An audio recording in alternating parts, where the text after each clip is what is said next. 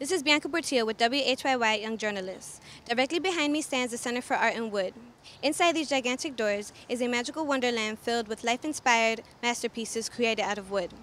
The center was originally located on 5th and Vine. Today it's located on North 3rd Street. Let's go look inside.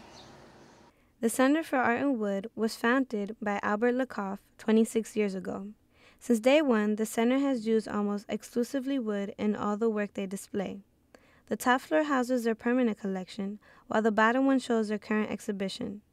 Ron Hubbardson, the Director of Exhibitions and Collections, told us about the center's founder, Albert Lacoff, and why his work is important. His role was basically in the 1970s to create an area for artists to show woodworking, wood art, as well as wood turning. It is important for us to show, especially with woodworking, because a lot of wood shops are being closed within the schools, to show the process, the technique of wood to keep the art alive and flourishing. The center has Saturday workshops to teach people how to create works made out of wood. The staff was kind enough to talk to us in detail about the type of work that is done at the workshops and its importance. There's all kinds of things that we do. The last few, we did Pinocchio workshops. So they were making their own puppets, and they were constructing the heads, and then we turned noses on a lathe, so they would have these long wooden noses. In these workshops, to create these pieces, artists used lathes to carve and shape the wood. The best way to imagine it is a pottery wheel that's spinning in front of you, but it's like a pottery wheel on its side.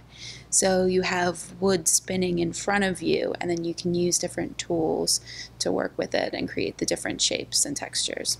The center moved to its new location on North 3rd Street to be more evolved in First Fridays, which is essential to the gallery.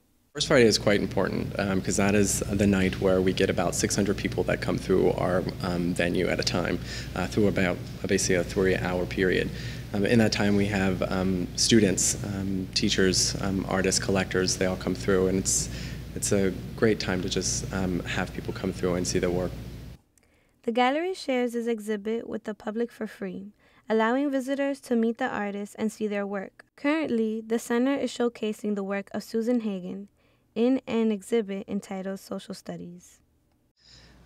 Susan is very interested in the social minority, getting involved within communities that are kind of the outcasts of society, diving into their personal experiences. She actually worked with the prison here in the city to document the history of the prison and the people actually that weren't incarcerated, but the people that actually lived and worked during that time.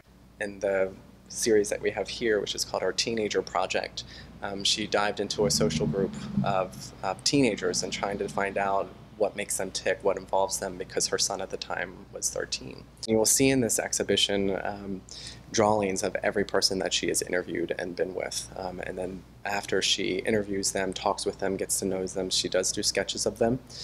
She asks them to pose any way that they would like. So it brings out their personality. She does not pose them. And then when she goes back to her studio, then she starts working on these pieces that are the sculptures. Well, there you have it, folks. This is the Center for Art and Wood. Whenever you're in the area, make sure you pay them a visit. Bianca Portillo with WHYY Young Journalists signing off.